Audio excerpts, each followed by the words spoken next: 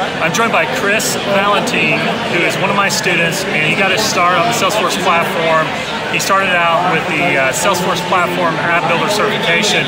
And so, Christ, would you mind to share with the crowd here your own experience with my courses and what you thought of them and what it can do for your career, and share also what your journey has been since you started learning Salesforce? Okay. Well, thanks, Mike. First of all, it's very nice to meet you. His courses they're great. I like it a lot because of the pace of the course. So he's going to speak to you in a way that's very clear, it's very understandable, and you always have that great rewind button to hear it again.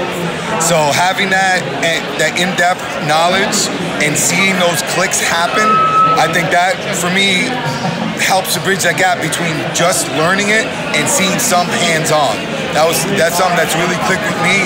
Hopefully, buy Mike's courses and check that out, and you'll pass those tests.